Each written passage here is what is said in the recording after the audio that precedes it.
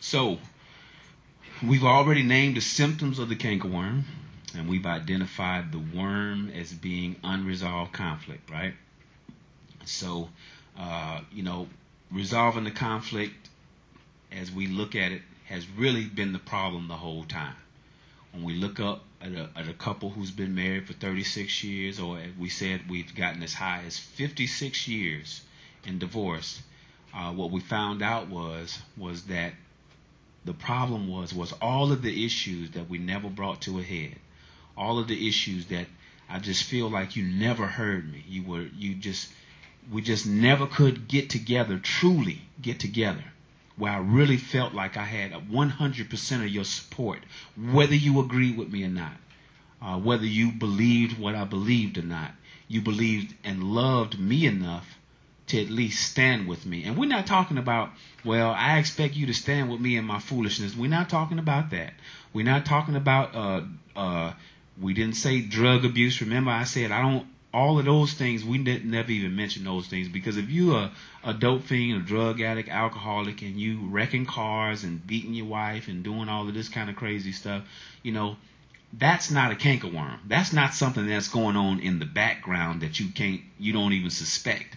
Everybody see the end of your marriage coming, okay? So we're talking about stuff that people will look up and say, wow, they got a divorce? Why? Nobody could see it. So we're not talking about, well, yeah, he was a rolling stone. He was out there. He was everywhere, boy. We're not talking about that. We're not talking about, well, she was loose. We're not talking about, well, he was on drugs. We're not talking about, yeah, he used to beat her all the time. We're not talking about the things that would be obvious as to why a divorce comes. We're talking about the thing that's eating on the inside of a marriage and nobody sees it. And we've been able to identify that what the problem is all of these unresolved conflicts.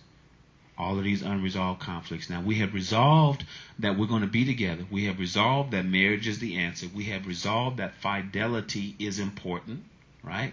Mm-hmm.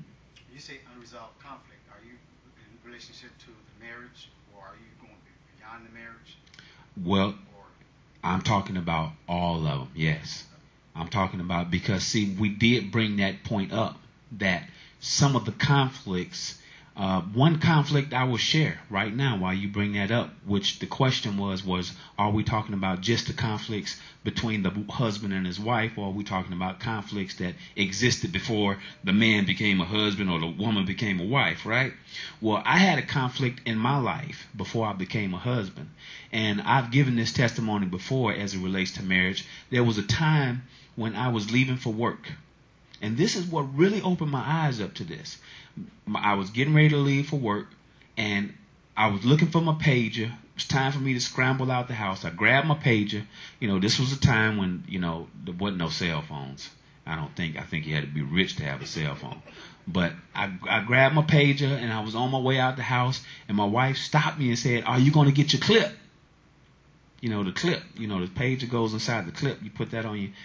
And that just boiled my blood. And so I had enough knowledge in the Lord to know that the first thing that comes to mind usually ain't the safest thing to say when you're upset. Okay? So I didn't say anything. I just turned around and I walked out the house. Now, I'm sure she may have wondered, why I didn't say goodbye or yes or no or something. But I just turned around and left. Well, when I got out of the house, I realized, by the power of the Holy Ghost, wasn't nothing wrong with what she just asked me. So I said, now, Lord, what is the reason that made me so angry? Because I'm telling you, literally, that question had me walk out the house, and I was like, I'm done with her. I'm going to leave her. But as soon as I said, Lord, what was that? I heard, you lose everything. You don't keep up with nothing. You'll lose your head if it wasn't attached to your shoulder. Blah, blah, blah, blah, blah, blah, blah. It was a conflict that was already unresolved in me. It was something going on inside of me that was wounded, and those words just rubbed across that wound and opened it right back up again. And I was hurt all over to the point where I was ready to leave her. So I do want to make it clear that when I say unresolved conflicts, it's not just the arguments we've had. See, because a lot of the arguments that we've had didn't just stem from what she did. A lot of the ways that my wife have had in the past weren't just ways that I despise because of her. Because really what I found out over time was some of her ways were the best ways for her to actually be. But they just reminded me of somebody else. Somebody that hurt me. Or somebody I despised.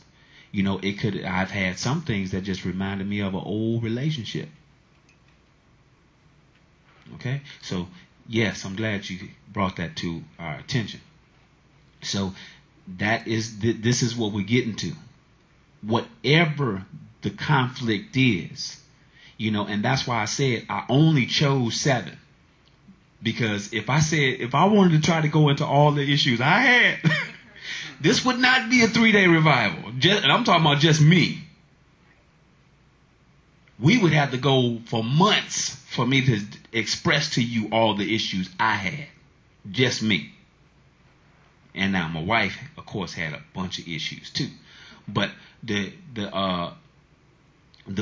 thing is not to try to get into all of the different issues. I just touched on a few that I know that will help a person to see, that's me right there. That's me too.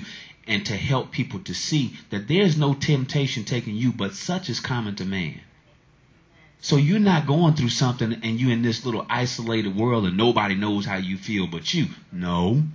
The Bible says, if you having a problem looking at women, there's another man out there that's having a problem looking at women. If you feel like hitting your wife, there's another man out there that feel like hitting his wife. If you feel like cheating on your husband, there's another woman out there that feel like cheating on her husband. There's somebody out there that feels the same way you do. So I feel it necessary, thanking God that he has delivered me from the shame of my sin and my past, that I can tell you this is how much of a vagabond I was. Okay? You need to know that I was not worth being called a husband, let alone being loved by my wife. You need to know that. I had a bunch of shameful and hurtful habits, attitudes, and behaviors that were just, it's a shame. It's a shame, and those were a lot of my issues that I brought into the marriage. And then then we get married and you have the children and you have the house and you have the car, you have the jobs, you have the friends, you have all of this other stuff that just brings up a whole new world of issues surrounding the issues that you already have and the issues she already have. And you got a lot of issues. You got a pot that's set on fire that you need Jesus Christ to show you where the release valve on that for it blows. And nobody eats tonight because the food just blew up all over everything. So, but he does have the power to show you that release valve, okay? So what we're doing tonight is we've identified enough. Wouldn't y'all say that enough has been exposed by the Holy Spirit in all of us to say that, man, I can see that. I can see that. I can see, I got issues. I got issues. And I can see I've been holding things against you. Yep. And that's not right. That's not right. Right? And I can see why you can hold things against me. I can see that. And that's not right. That's not right. But you know what? Just saying that I can see why I got something to hold against you and I can see why she got something to hold against me, that's not going to help. We've got to come to a resolve. Okay? So we're getting ready to take this cankerworm's head off first. And then we're going to pour salt on him. And then we're going to drag him out in the light and let him dry up.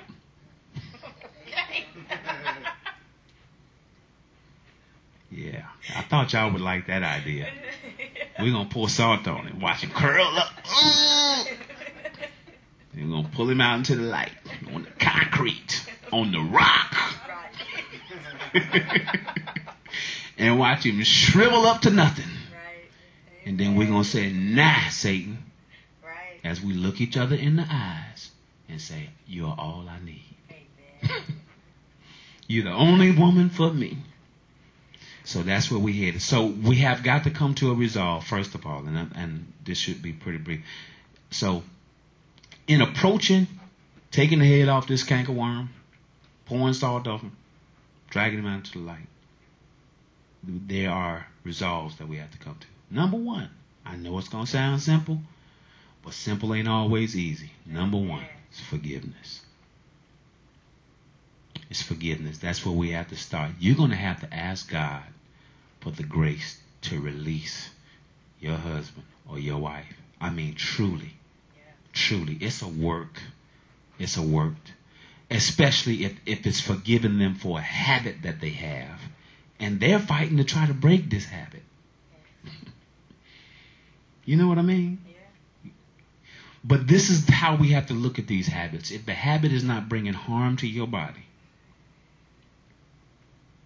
harm to your children. And sometimes, you can feel like, well, it is harming the children. We got this confusion and all. Well, you know what? Your children going to get hurt either way it go. Your children are going to get hurt.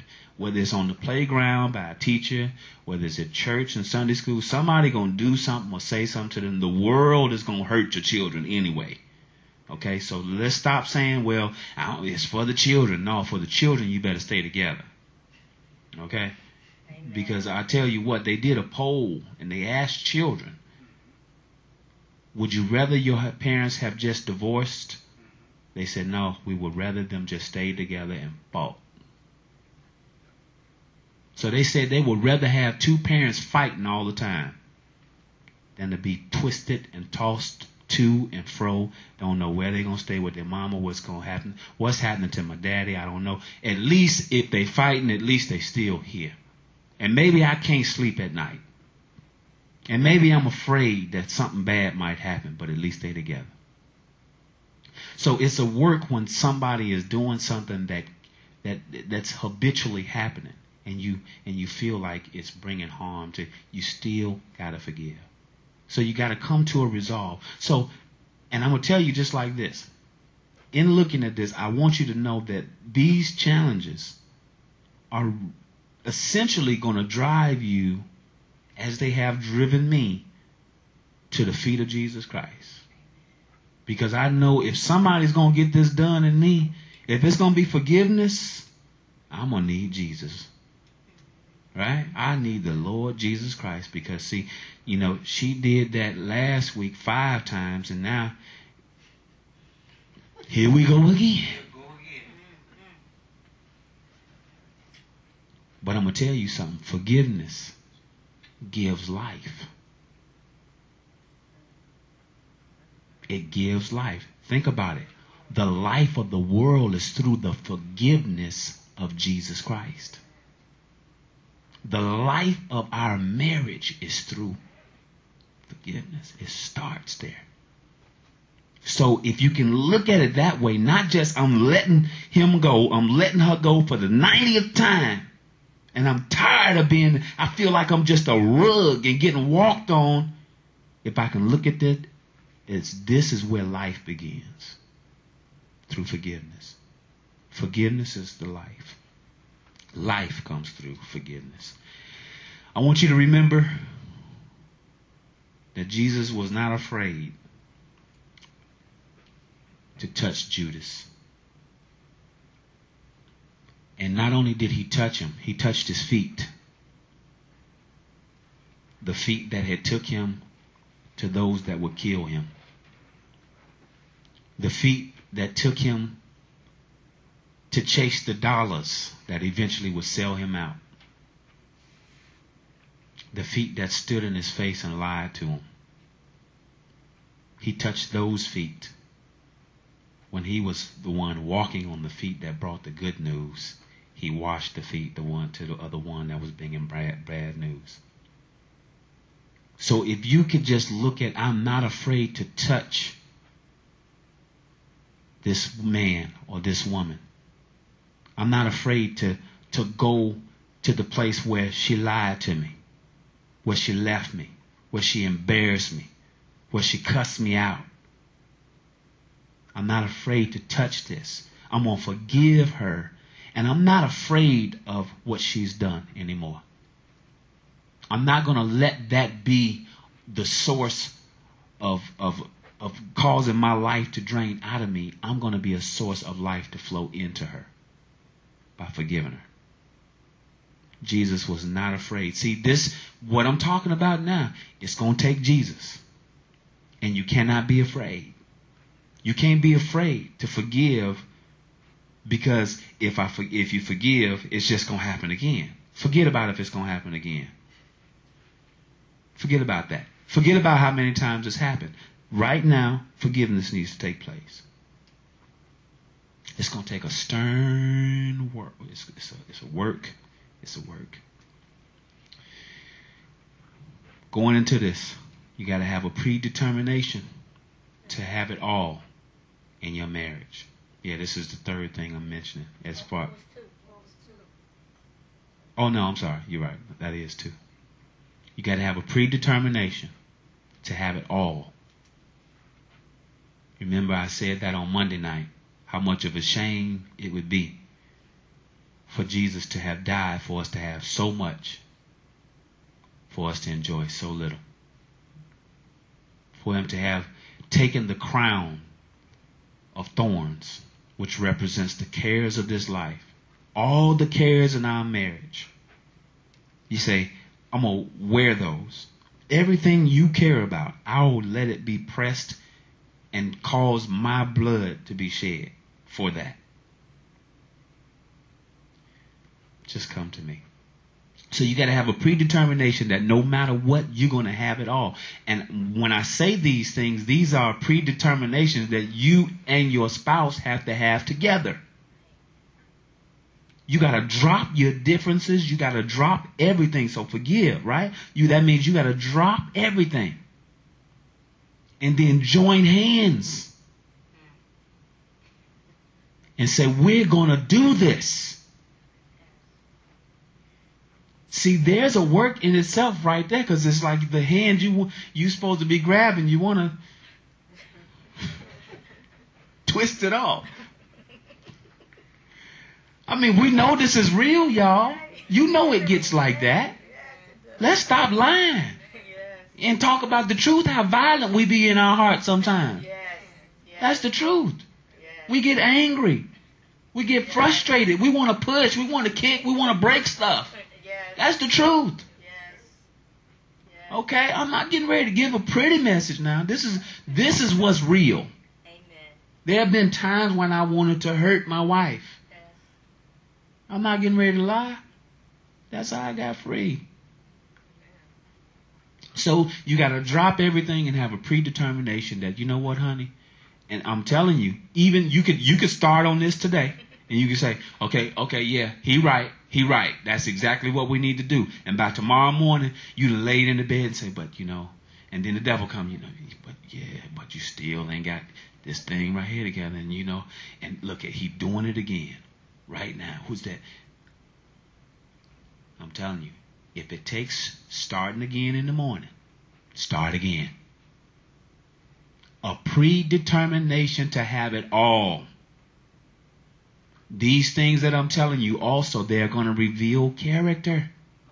They're going to reveal your character. I'm telling you. I'm going to tell y'all a little bit about what showed up in Brother Aaron. When I started putting these things to practice, you find out, boy, you got some fake ways, you got some evil ways, you got some manipulating ways. You'll find out.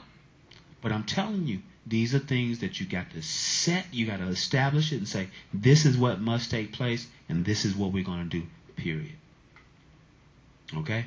You got to know, understand that the task, this is number 3, understand that the task that you are undertaking, that you're getting ready to undergo, is incredibly difficult. But God is on our side. It is incredibly difficult, y'all. This is not a 6-week progress. This is not a 6-week process, I'm telling y'all. And it may not even be a 6-year process. This is a process. It's going to take some time. And it depends on the depth and the intensity of some of your trials. It depends on how long you've been together. If you got a blended family, all of that stuff. So it just depends. So I can't tell you, if you start these things by The end of next year, I'm not getting ready to lie to you now, because I'm telling you, it took years for me and my wife to resolve the conflicts that we hadn't resolved and then come up with a clear-cut path of how we're going to resolve the ones to come. Because they're not going to stop coming just because you decided to resolve the ones that's gone. They're still coming. Okay? And while you resolving the ones, they're still coming. The world is not getting ready to stop while you and your spouse are trying to resolve your conflicts. That's right. Because NICOR is still going to be sending out them letters. ComEd. Huh? It's still coming. The gas going to go up and down and all of that stuff. And the children still going to be calling, Daddy, I'm in trouble. And all of this kind of stuff. And you still got to work out the disagreements you had about how we were supposed to be raising him or her in the first place. And all that stuff. But you got to go there. You got to go there. If you're going to get this, you're going to have to go there. So now, here we are killing the worm. Killing the worm. First thing, and I'm saying these are mindsets. These are positions that I believe that we have to take to kill this worm. Okay? Because if we look at what the unresolved conflict is, the conflict is going on between us and it's all in our head. It's things that were said, unforgiveness, that's all in our head. Because you can forgive and all of this stuff is all going in our head. So it's something that's got to be renewed in my mind in order for this to take place. Something has to be new. Now, if we think about it, all that we did to Jesus, saying we knew him, saying we loved him, but we went right on and did all kind of hideous things. Something in his mind allowed him to die anyway. Right? Now, that's what we need. We need that mind, the mind of Christ. Okay? So something's got to take place in our mind for this to begin. For us to kill this worm. Okay? Something's got to take place. Number one on my list is we got to square up, shoulder to shoulder, feet about shoulders width apart. Face your spouse, look them square in the eye and say, this is our marriage. It's our marriage. I cannot have the feelings of walking away from my wife saying it was my wife's fault. If your marriage fails, it's your fault. It's no excuse. Except it be for adultery. Now that's why I say divorce. Now, violence and drug abuse, we might have to have a separation and some rehabilitation, but you can still work that out, right? But except it be for those things, if your marriage fails, it's your fault. It's your fault. We got to look each other in the face and say, if this fails, it's because of us. It's because of us. I mean, truly resolve that this is our marriage. This is ours. Your issues are my issues, and my issues are your issues, because this is our marriage. This is our life. I'm telling y'all, this is a work, y'all. See, I'm talking about doing some work now, ain't it, Sister Pam? Yes. Y'all agree? We talking about doing some work now, right? Because when you do that, do you know that you're putting the worm on notice? Oh, yeah, digging deeper. Oh, he finna get mad now. Hold up. They just agreed that they have something that I've been in control of the whole time. I've been keeping them on my little strings, dangling them about, causing them to go to and fro, tossed with every wave of the sea. Every time the road changed, they changed right with it. They don't have nothing going on straight. And they just declared that they have what? They say that this marriage is theirs. Be on alert. Be on alert. You got to resolve that God is going to hold you accountable. Mm-hmm. This mindset, God will hold us accountable. Now I can stand up here and say it's my wife, and she can stand up here and say it's me. But you know what? In the end, God is going to hold us accountable. There will be no excuse. Now you imagine trying to explain to Jesus Christ why you broke your covenant, but he never broke his. Because he can bring Pilate, he can bring Judas, he can bring all the disciples that ran off and left. Right? Huh? He can bring the people that plucked the hairs out of his beard, that beat blood out of him, that put a bag over his head and hit him with sticks. He can bring a whole lot of people and say, well, wait, hold up now. He could bring me. Right? And say, now, these are all the reasons that I could have broke my covenant. What is yours? Okay? God will hold us accountable. I don't know what number this is, but this is the next one. 3. And this is a tough one. Truthfully, wholeheartedly, honestly, conclude what you really believe about each other. I used to ask Pam this question all the time because God would always ask me, and I ain't never told you this, but God would always ask me this question about my wife. What kind of woman you really think she is? And I just started watching her. And I would say, man, that's a good woman. I got a good woman. You know, because see, I could try to hold all my stuff up to God and say, well, you know, what about this and what about that? But he would always just thwart that, you know. So I learned, just don't even try to take him that, you know, just be real. What kind of woman do you think you have? I really have a good woman. And I could say, well, she got these issues, but God would always defend her.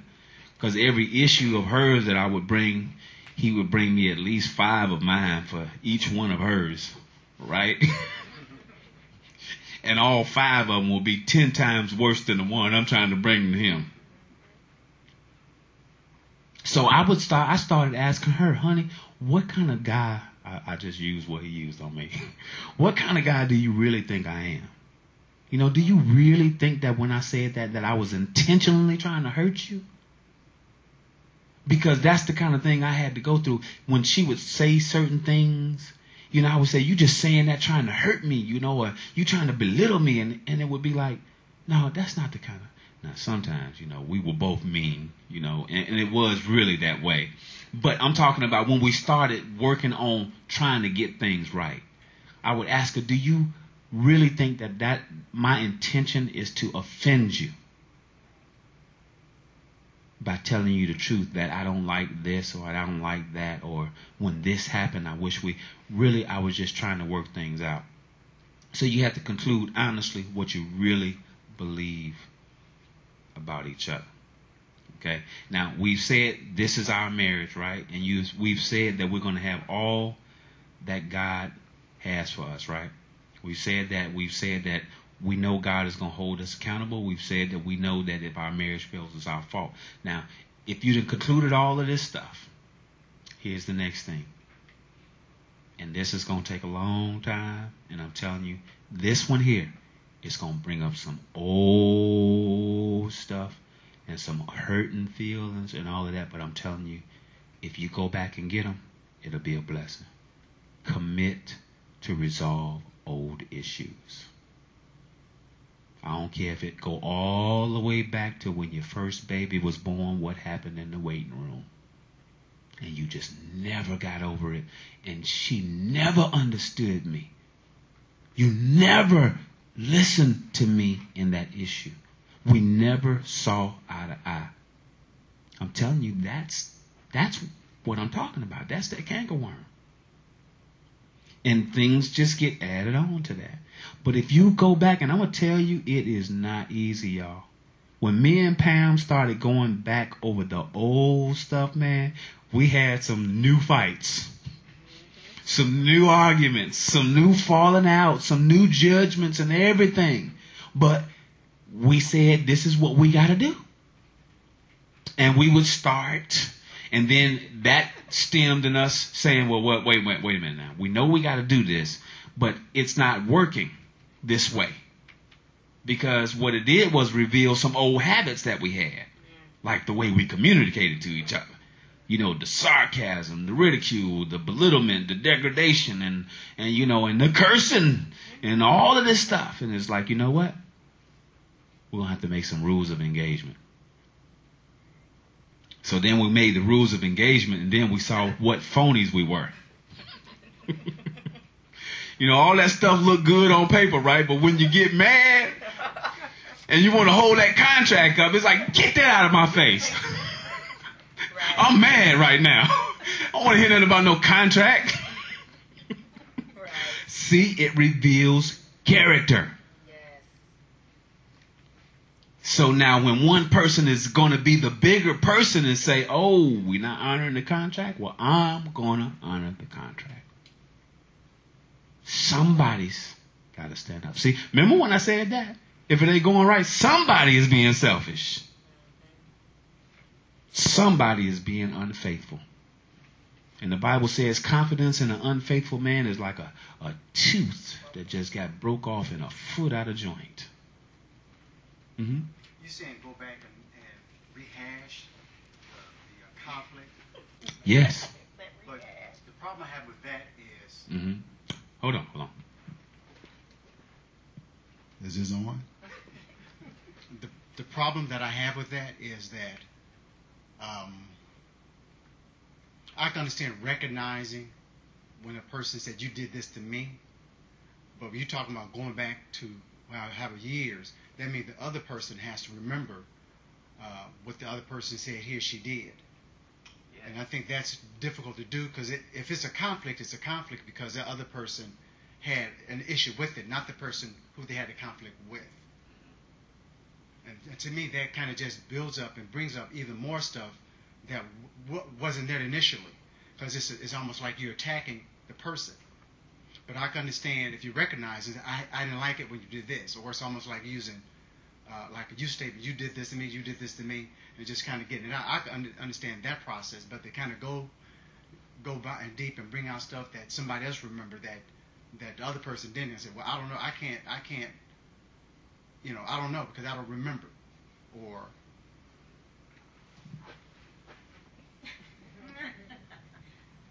I think the best thing to do in that case is tell the person you're sorry. You're sorry you don't remember that. And if I hurt you during that time, I'm sorry. Forgive me for that. See, because a lot of times that's what the person wants. They're looking for resolve. They're looking for that time that you never even acknowledged nor never even said sorry. Right. So, our attention spans and things now are a little different. And, some of us can't go way back.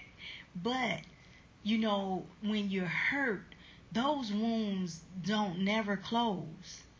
So, it's hard. That person will remember. But the reason why I say that, I'm going to interrupt you, because I know when my father passed when I was young, when my father passed when I was young, when I had my first child, I had to go back to the things that he did to me to resolve that. Of course, he wasn't there. So I just kind of forgave him, even though I understood that he was just doing what he thought he needed to do to raise me, even though he wasn't there physically. But the fact that I acknowledged it, I forgive you. I understood why you did this, why you had to do that. But to go back and, because that just, to me, just brings up. So, but that's the same thing. Yeah. Right. In not remembering. You still, even though he wasn't there to defend himself, you still understood and you were able to forgive him, even though he could not come back to right. you and right. physically right. say what right. he needed to say. Right. There was resolve. Right. Well, that's what I'm saying. That's on a different level than going back to old memories. Because I'm the kind of person, if it happened in the past, I can understand how you might feel, but I'm not going to go back and argue with the point that you had the issue with. But that's because it was your issue. The new resolve is no argument. Listen. This is exactly why I'm saying it's going to be hard. But you know what? There's no issue in my wife and I's past that anybody can bring up that we're not absolutely clear on now. Mm-hmm. There's nothing there. the canker worm has nothing. Because we went back and we settled everything. And yes, it was hard. It was real hard. But we got to the point where even if we still didn't agree, this was the trick right here. This was the real hard part. Was I had to get to the point that even if I did not agree with my wife, I had to love her enough to embrace how she felt and let it be justified for her. And if that's how you felt, you know what? Just like she said, I'm sorry I did that. And sometimes I didn't see. Why'd you feel that way? But the thing was I wanted enough for her to feel like, oh, you just appeasing me by saying you right. You just appeasing me by saying you understand. What she really needed was for me to really get into her world enough to know that I have embraced her in that conflict, that we have resolved this issue. And that's, I'm telling you, that is what's necessary. And I'm going to tell you, it's hard. It's hard. But I tell you what, we look forward to growing old together. And that is what I'm talking about, is truly, truly resolving these issues. So it's committing. When I say this, that's why I told y'all. This one here. This one hard. This one hard. And look what I got right out here. Because there are ideals that we need to let go of and ideals that we need to embrace. A lot of times when we go back to these old things, it was the ideal that I was holding on to, just the way I think and the way my mama raised me and the way I am as a man and the way you ought to be as a woman and all these different ideals surrounding why I held what I held or did what I did or said what I said or whatever. And when I go back, I got to let all that go. Because now this ain't about my ideals. This ain't about my passions, my goals, my dreams, and the way I was raised no more. This is about me resolving this issue I had with my wife so that we can have all that God ordained for us to have in marriage. Everything. So we can get this cankerworm out of here for good. And sometimes it took weeks for one thing. One thing. We would hit it and say, you know what, I'm tired. We even got to the point where we was like, you know what, look. When it's late, we can't do this. Right. We had to come up with a cutoff time. Right. It was like a cutoff time to stop talking, a cutoff time to start talking. It was like, because it would go on and on and on and on, but we had committed to resolve. We committed to that. We looked each other in the face and we said, we are going to get this stuff out of our life. And we not only committed to getting the old stuff out, we committed that no more ever will we walk away from an issue unresolved.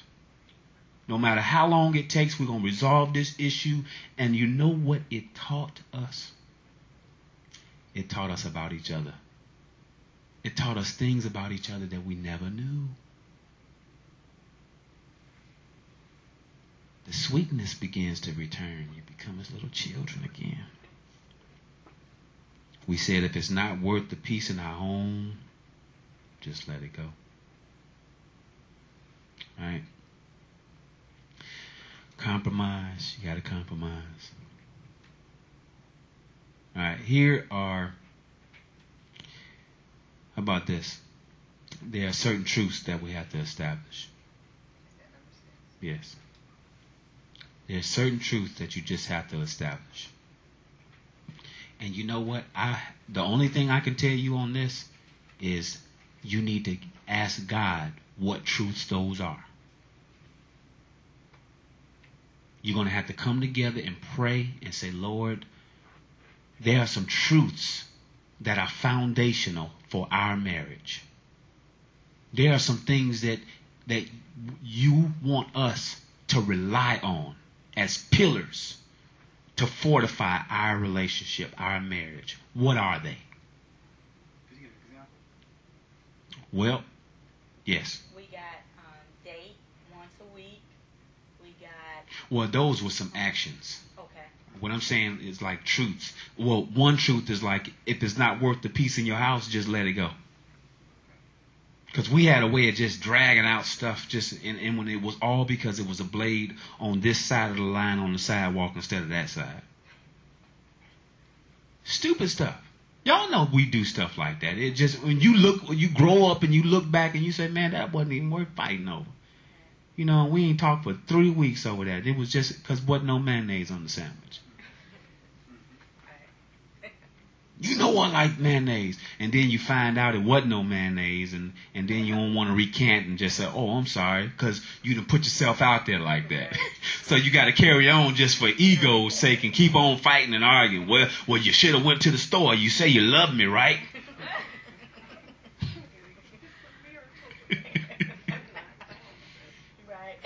We do stupid things, man. We do some stupid stuff.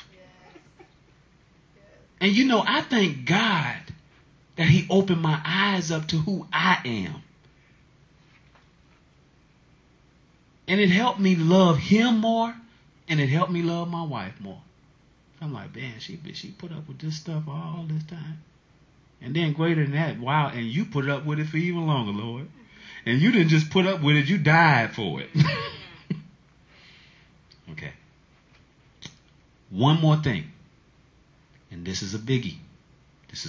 This one is not as hard as it is tedious, because the intricacies of your spouse's personality and all of that stuff, we really don't know all of these things, right?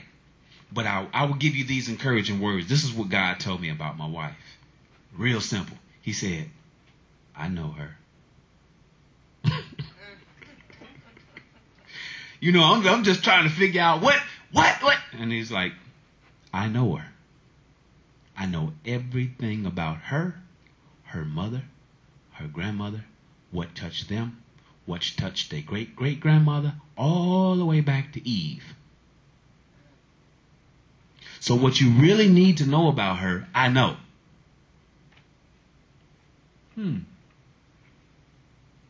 So,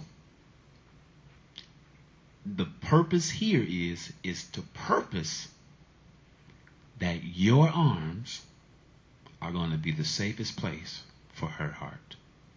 Wives, you have the purpose that your arms will be the safest place for your husband's heart. Remember how we started? Intimacy? That's what's going to start rebuilding the intimacy. Is when I know that my heart, what does it say about the virtuous woman? And his heart doth safely trust in her. I got to know that my heart is safe in her arms, and a wife needs to know that her heart is safe in my arms. And that means that no matter how frail, no matter where her feet have been, right? No matter how she's lied, no matter what her anger has been, no matter what her issues and frailties and weaknesses are, that no matter what she does and what she knows about herself, she can come to me and say, this is what it is, honey. And feel confident that I'm the place to bring that. I'll go talk to my husband. See, then she won't want another man. She won't be looking over the fence, looking for comfort, if she knows that, oh, hey, this is the most comforted man I know. Anything I tell him, he ready to receive it. He don't make me feel bad. I already feel bad enough. See, that's what the kind of things we need to learn. A lot of times when somebody telling you something bad about them, they already feel bad. Why be waiting there to strike them down? Usually what they need is building up. Right? See, and sometimes you're married to somebody. Because, see, now, listen, I'm going to tell you something. You could be married to somebody who don't know how to do that. But God then gave you the revelation that that's what you need to do. As sure as I'm saying this, there's a husband and a wife out there, and one is getting it and one ain't. One receiving it and one is rejecting it. Well, the one, you that receive it, do it. And don't do it saying I did that, but he, no. I did that, but she, no. Do it. because Jesus did it for you. Do it because God is on your side. Remember, we started this off with, you got to understand that what you're getting ready to do is incredibly difficult, but God is on our side. And that means that your house, your marriage has God on its side. And that's regardless to whether your spouse is getting what you're hearing right now or not. He's still on your side to fortify your marriage and build you up to make sure that you two get everything that God ordained for marriage. Last thing. Some people out there will hear this in the days to come or even right now and feel like, man, we don't have nothing left. This is what I tell you. If you leave the cankerworm unchecked in your crops, eventually you'll have nothing to eat and you'll starve to death. But if you kill that cankerworm and there is so much as one kernel of corn left in your field, Amen. You'll live. Amen. Because you have God. For some of us, the kernel of corn is just listening to this. That's your kernel of corn. You're willing to at least hear. For some people, that kernel of corn is just coming to sit. For some people, that kernel of corn is saying, I'm willing to forgive. You got something if you hear what I'm saying. You got at least a kernel of corn. And God said, as long as the earth remains, there will be seed time and there will be harvest. Amen. You take what you got and give it to God in faith. Say, Lord, you know what? I'm looking at my field.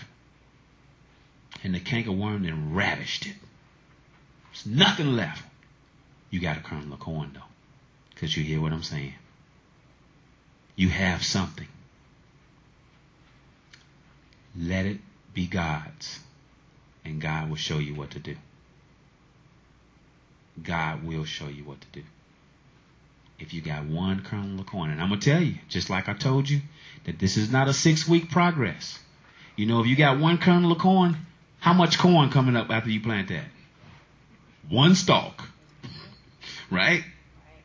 And then you can't eat all of that, and you'll probably be real hungry waiting on that corn to come up. Right? But you got to remember, you sowed in faith and you're getting something. And that one stalk will come up and you say, oh, whew, I was about to fall off. And you can't eat all of that. You got to save at least one ear for the seed corn. But now this year, you know, it's a little lean now. It's a little lean. You'll be a little lean for a little while, but now you got a whole row this time. Yeah. And see, now you got a little confidence because you got and you look up and you got a whole row of corn this year. Hey, praise God, we can eat. You get, and then you take, you know, one ear off each one of those stalks. Y'all get the picture, right? And then before you know it, you're not just eating, but you're feeding people. Amen. And ain't that what it's about? Yes. Starting in your house, Right. then go to your neighbor, go to a friend. Ain't that what we want to see happen? Amen. Don't we want to see the church revived? We always talk about reviving the church. Well, it's got to start with us, y'all. The married couple is the reviving of the church. Yes. If we hurting, the church is hurting. It's hurting, man. So we got to have a vision of being the pillars of wisdom and strength and sustenance and enduration. Because we never gave up. Amen? Amen. Thank you, Lord. Father, we just thank you for this time. We give you the glory for it. We pray, Lord, over all the families that will embrace these words and trust you to do exactly what we ask you. Amen.